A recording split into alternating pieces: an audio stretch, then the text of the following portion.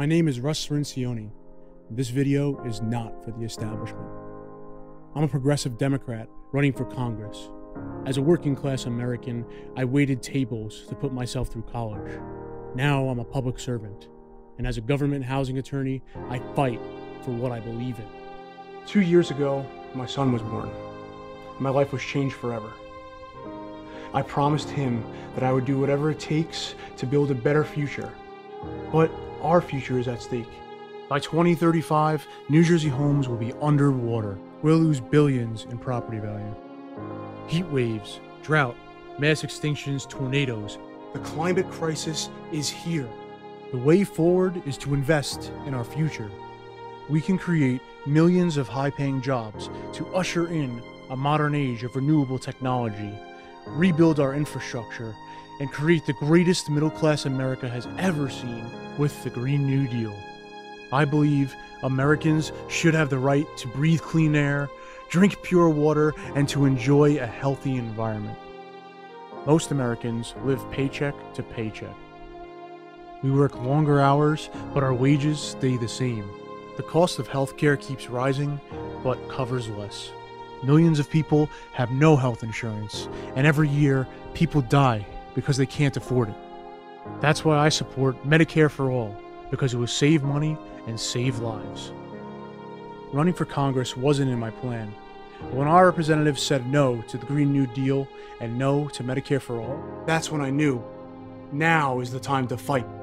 Politicians that take big money from oil and gas lobbyists will never solve the climate crisis. Politicians that take big money from health insurance and pharma lobbies will never give us Medicare for all. We win when we elect people that reject big money. That's why I've pledged to take no fossil fuel, corporate PAC, or lobbyist money, to stay true to working class Americans. We must eliminate corruption in politics. And we won't stop there. We can have opportunity for all with free public college and student loan debt cancellation. And we can have a federal jobs guarantee with a living wage. We can invest in our families with universal childcare and paid family leave. New Jersey deserves a leader who puts our working class families first. My name is Russ Cirincione, and I'm fighting for justice. Together, we will create an America that works for all of us.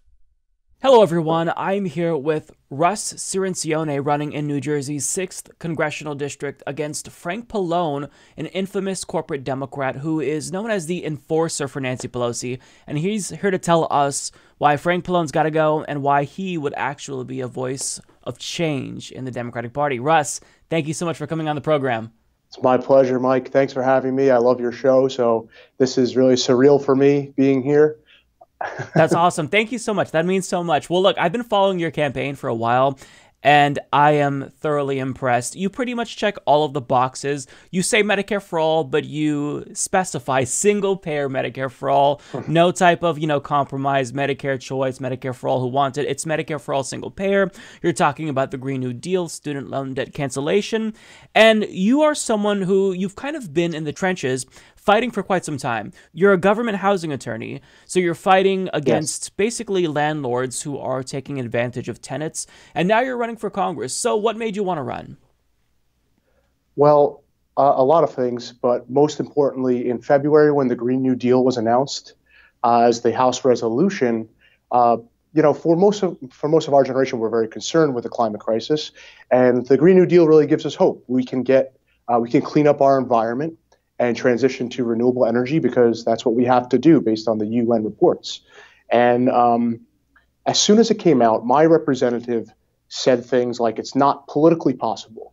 It's not technologically possible.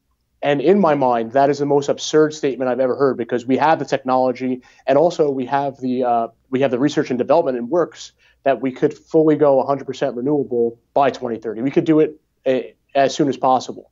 And when he said that, it just became very frustrating for me because I have a 2-year-old son, and my son's future is shaped by how we deal with the climate crisis today.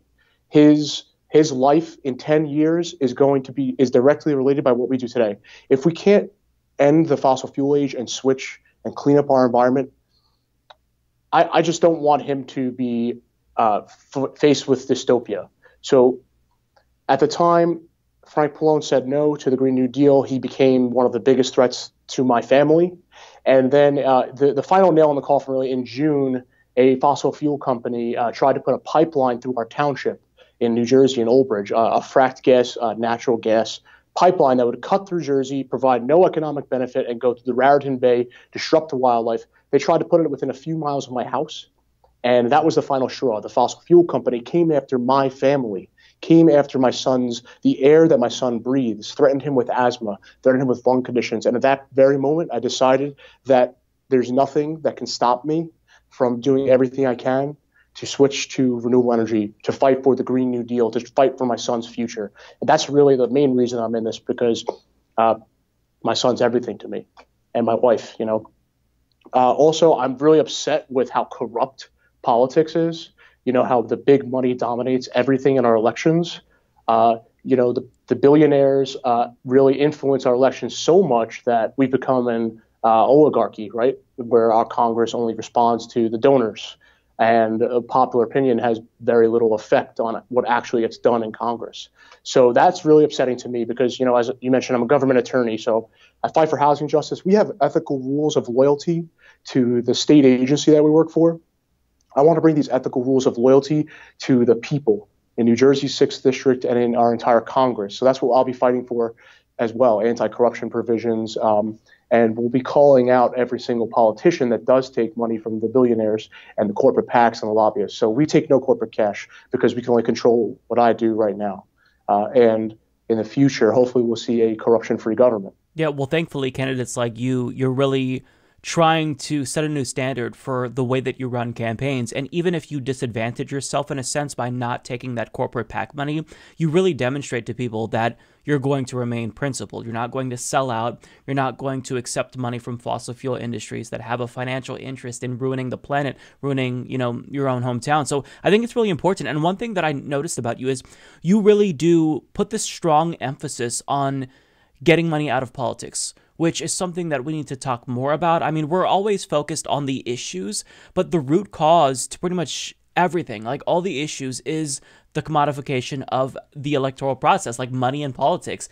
It's making every other issue that much more difficult to have some type of political solution because everyone takes money from the industry, so they're too afraid to stand up to that industry. And even if you're not necessarily corrupted by an industry in Congress, you know that they can oppose you by bankrolling a future opponent. So nobody's brave enough to really stand up. So it's really important that candidates such as yourself run for Congress, and that's what you're doing. So I wanted you to talk a little bit about your experience fighting for tenant rights, because you shared a couple of really interesting anecdotes on your website about what you went through and who you represented.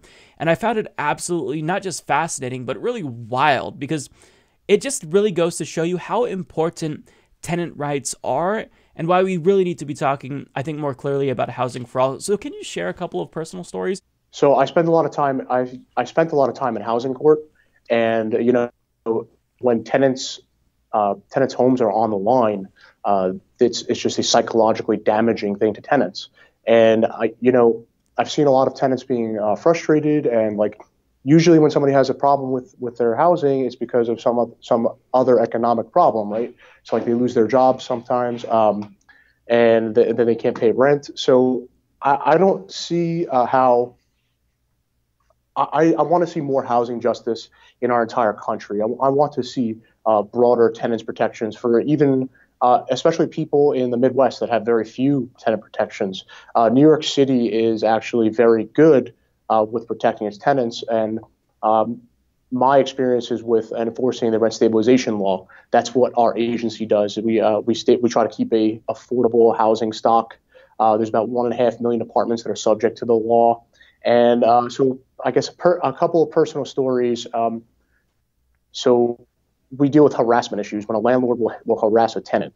And the particular story that I talk about on the website is a landlord was allowing a dog to run free in the hallways, and the tenant was actually attacked by the dog, like chased into her apartment. And she complained about the situation. And instead of fixing, like keeping the dog in the house or in the apartment, the landlord just retaliated against the tenant, which makes no sense. Like all he had to do was keep the dog in his home instead of running free in the apartment building. And he showed up, he knocked her door, and he showed up right in front of her, and he threatened her life. He threatened to kill her. He actually shoved a pistol in her face and said, "How dare you, complain about this condition?" And so what we did, the police got involved, and we made sure that the tenant had the proper protections against this landlord. So we remedied the situation by getting helping her get restraining orders, and also enforcing the rent laws. So we reduced her rent for a while as well because she had to deal with these psychological damages. But really, what the entire goal of a housing program in our country should be protecting affordable housing. We need to overturn the draconian rules that are in place now that doesn't allow the federal government to invest in construction of new affordable housing. And instead of just repairing this really outdated housing stock, we have to start investing in affordable housing, actually doing the work and building it. So that's what's central to my platform as well. If we want to end homelessness, we really can, and we can do it by building affordable housing for everybody. I'm really glad that you shared that, because you, I think, better than most people, know about that power imbalance between landlords and tenants. And, we need to make sure that we are empowering people, and we're talking about housing for all. And I'm so glad that so many candidates running in 2020 are actually bringing up this issue, elevating it. And Bernie Sanders, thankfully, released a phenomenal plan that is a housing for all plan that could potentially end homelessness. So it's really nice to really see this issue take front and center in the election. And it's so important. But I mean, it's not the only issue that you're running on. You have a pretty robust platform. And what's really remarkable to me is that so many candidates running for Congress, their platforms are more comprehensive than most presidential candidates, which is mind-blowing. But it kind of just goes to show that, you guys running for Congress, you care more about policy than most politicians who are just career-minded, who want to advance their own careers. So talk about some of the other things that are at the top of your list in terms of what you think you'd be able to accomplish, or what you'd fight for in that first year in the event you're elected. So we went over Medicare for all, single payer. In New Jersey, we pay the 5th highest in the country for our health insurance. It'll save the average New Jerseyan around $3,000 a year. The Green New Deal is the top part of our platform because we have to beat the climate crisis. Like, we have enemies at our doorsteps trying to invade and destroy our homes. And the anti-corruption provisions, an American Anti-Corruption Act, which could be passed through Congress and actually end the stranglehold of lobbyists. I want to end hunger. We can end hunger by feeding people. I want to create thousands of indoor hydroponic or aquaponic vertical farms that will produce organic food. We have to really rethink our food bill, our farm bill.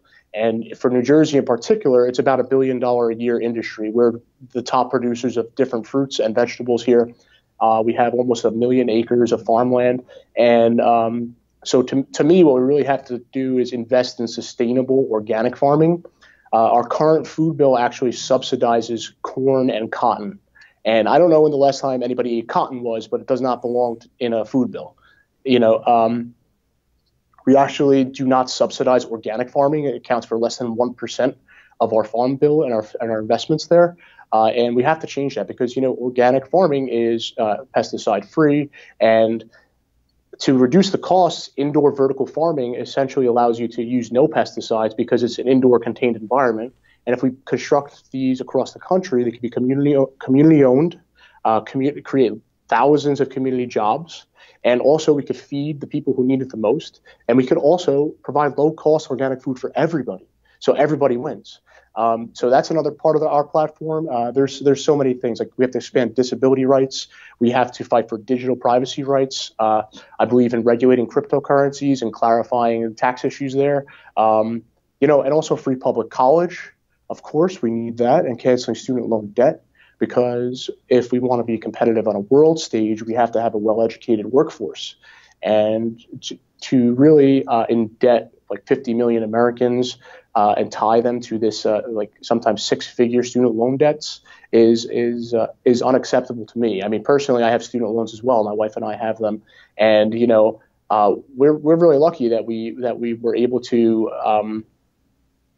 afford like a lot of things of modern life. But I just think that it's a drain on the economy, and if we unlock that economic potential by forgiving the student loan debt and canceling it fully, then we'll have an insane economic boost in the next few years, which pays for itself over a decade. Yeah, that's really encouraging to hear. I totally agree with the student loan thing. I have student loan debt that if it were canceled, I can guarantee I would stimulate the economy, and I think a lot of millennials would agree with that. So it's an economic Absolutely. stimulus that we desperately need, and just to allow millennials like our generation to have that economic mobility or start at like just less burden even. I mean, that in and of itself would be remarkable. So you are running against someone who I think is a political behemoth, Frank Pallone. He's really one of the worst. I think a lot of people know about Frank Pallone who watch this show, but if they don't, tell us why you think Frank Pallone needs to be primaried. I think that you have a lot of things to go off of, but like in your mind, what's like the top reasons why you think he should be primaried? And I love that in your ad, you hit him for all the financial contributions that he takes. But what do you think it is about Frank Pallone that makes him unable to represent his constituents adequately?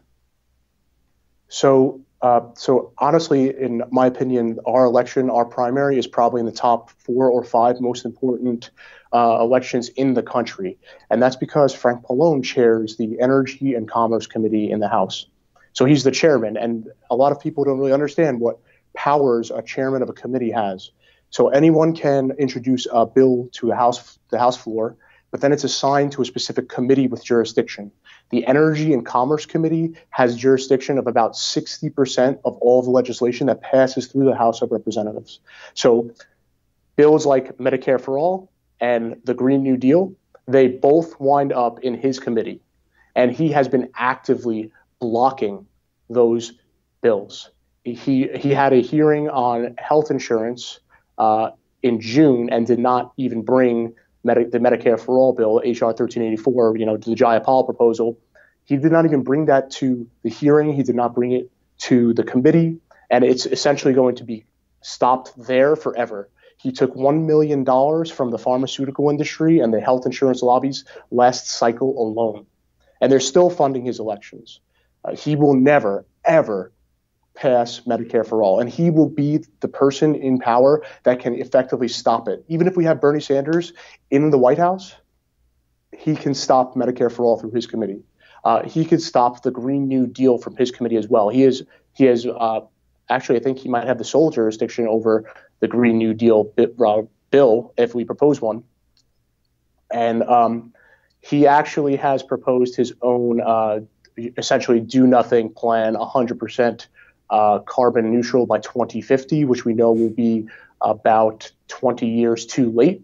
And it will allow for natural gas investments to continue for the next 30 years. And that's not something that our planet can take. That's not something that we can compromise on. We have to end the investments in fossil fuels.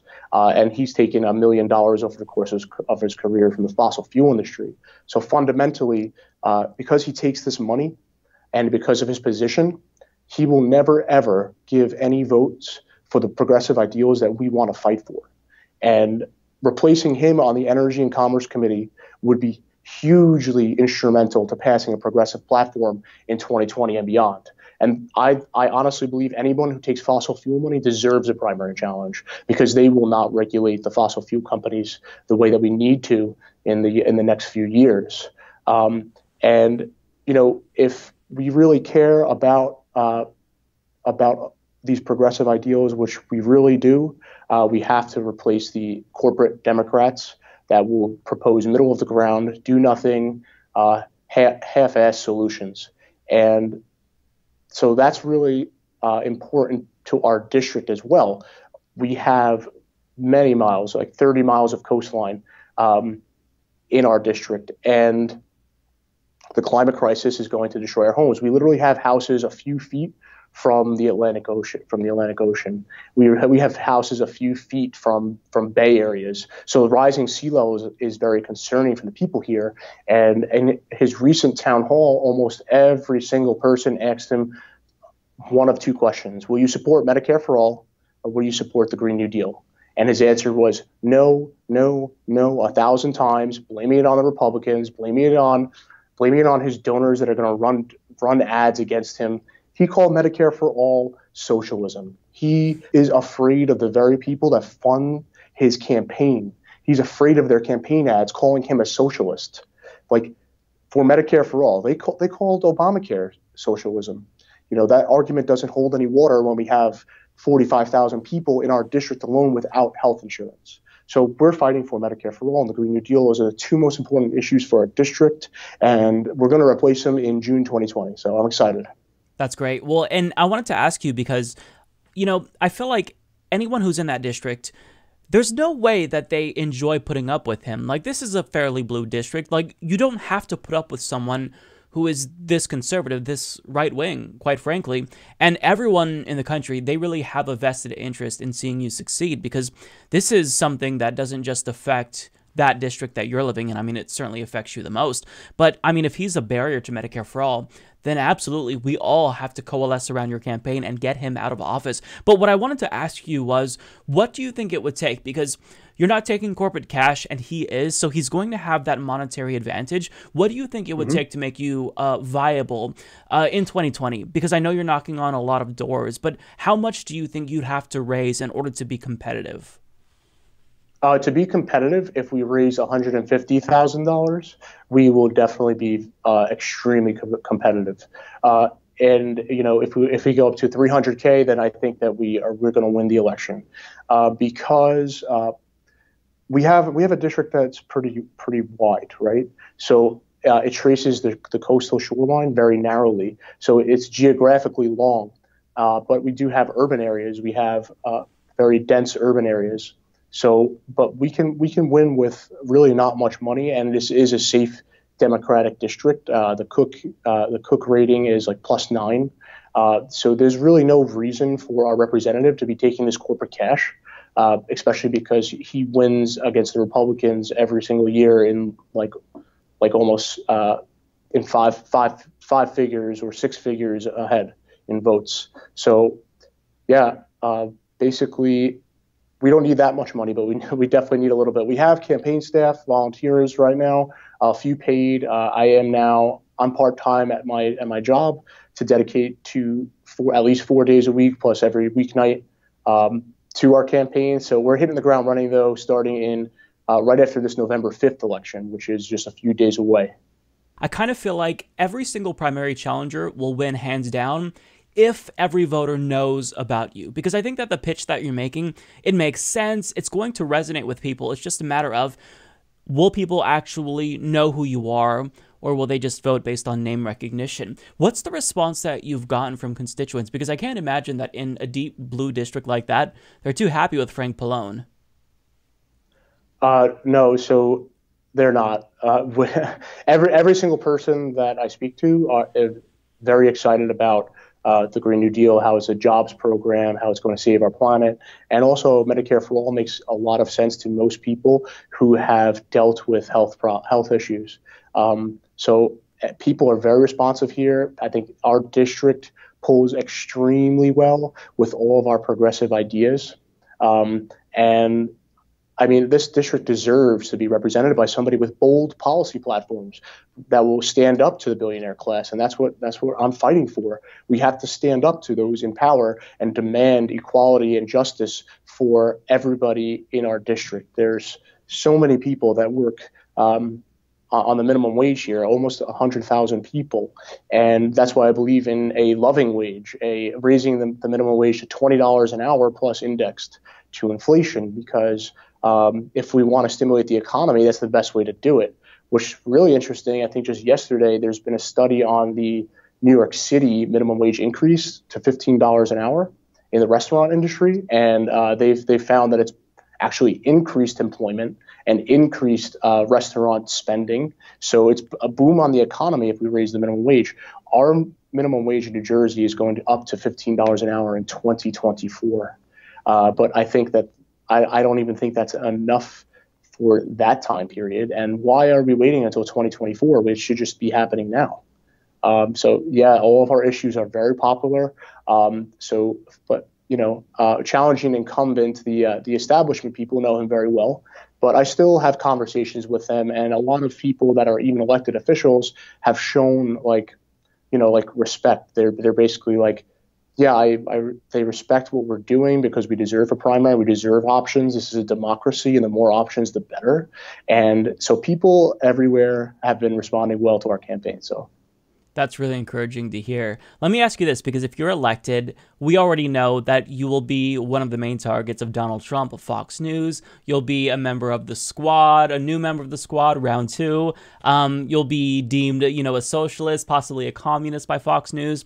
What do you do to basically push through that noise and still fight for an agenda? And on top of that, how do you basically push back against internal forces within the Democratic Party who's going to try to get you to soften your stance on a number of issues? So the internal infighting will be very interesting, because that's what I'm really worried about. Like, I think that Democrats are going to win the presidency. I think that Democrats are going to win the Senate and the House. But I'm really afraid of just the centrist corporate Democrats being the ones with the reins of power, and it's going to be another like Obama rehash where we don't get much done, where we pretty much stall, and every single working populist platform is pretty much catapulted into non-existence. Really, I mean, we need to get the anti-corruption bill reform passed. That's a very, very big priority, and I actually intend on being very aggressive against Republicans who I want to be firing the first shots against them instead of being always on the defense. I think that's very powerful with against Donald Trump and Republicans, because we have to put them on the back foot and really make them defend their positions, because we have the popular platforms. We're calling for good jobs. We're calling for unions. We're calling for saving the planet. We're calling for healthcare for all. What are they arguing for? Healthcare for less? The right to work laws must be abolished. We have to abolish those everywhere. So I'm going to be one of the biggest anti-corruption Democrats, calling out even people in our own party who take that money, especially when they won't vote for working class reforms like a higher minimum wage. And I'm going to be bringing the fight to Republicans too, on their doorsteps. Bernie Sanders actually recently said that he's going to be holding rallies in other districts against whoever won't vote for things that we want to get done, like the Green New Deal. And I intend on doing a similar thing. I will rally in somebody else's district, working people, and make sure that they feel the public pressure. I'll also, I want to help organizing everywhere. I don't want to just. This is really about the movement. This is not about Russ. This is about our movement here. We're building this movement in New Jersey because progressives have been really scattered across the state, but we're actually really building coalitions across the board. So that's important to do in our state. We're going to start here first, and then we're going to keep bringing it nationally. And empowering other people to organize, I think, is the most important thing that we can do, because I believe in leading from behind. I believe in I don't want the spotlight. I want this to be the people's movement, and we have to empower each other and work together everywhere.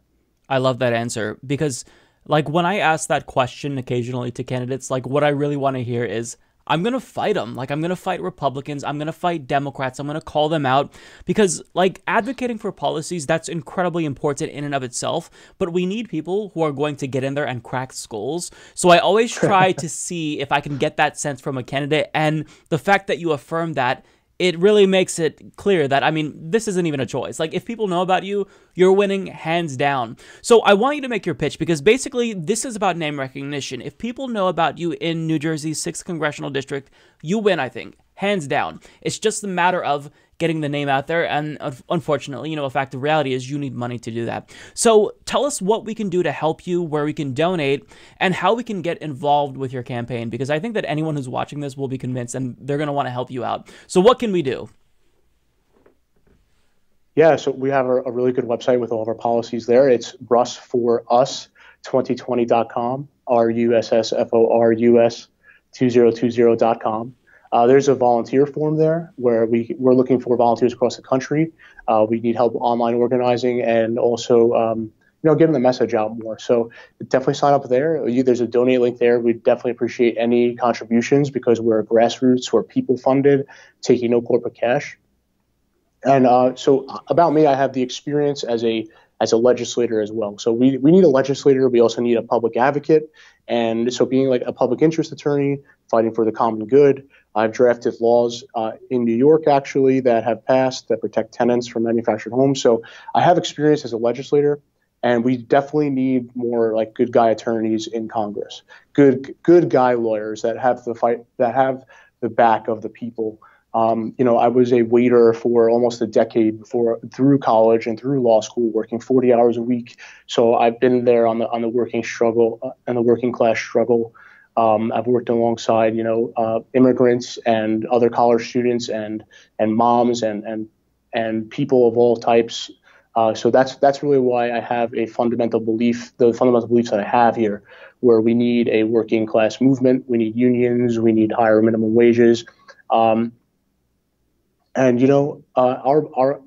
our movement is about continuing the work of the people here. We're continuing the work that Bernie Sanders is doing. We're linking up with everyone. We're building power here, and we appreciate any contribution, of course. But this moment in time is the most important ever, because right now our future selves are watching us, and we're going to ask ourselves, when the Amazon was on fire, when California was on fire, when there were massive hurricanes everywhere, what were we doing to stop it, to fight it, to bring a new movement to clean up our environment? And now is the time to be involved. It doesn't have to be very, very dedicated. If you can spare a few hours a week, every campaign locally could definitely use the help. And Mike, I thank you so much for having me here. Like I said, our campaign is super important nationally, and we need all the help we can get because we're a small team right now. We've raised about $15,000, but we're really we're only about 10% of the way where we have to be. So so we're going to win. Bernie Sanders is going to win, and the progressive movements are going to win, and it might as well be right now in the next election. Absolutely. Well, look, anyone who's watching this knows it's not even a debate. You are hands down better than Frank Pallone. And I'm confident, like with all of these people. I was telling Russ before we started that for the first time, I actually feel a little bit optimistic just because there's so many great candidates running for Congress. So like my cynical heart is starting to kind of like, it's starting to grow a little bit, right? Not too much, but a little bit. Just seeing everyone kind of get involved. So let's help Russ, help us. Let's get him elected. Russ Cirincione, he is someone who can actually change the country. Russ, thank you so much for coming on. You're welcome, Mike. Thank you for having me, and good night, everybody.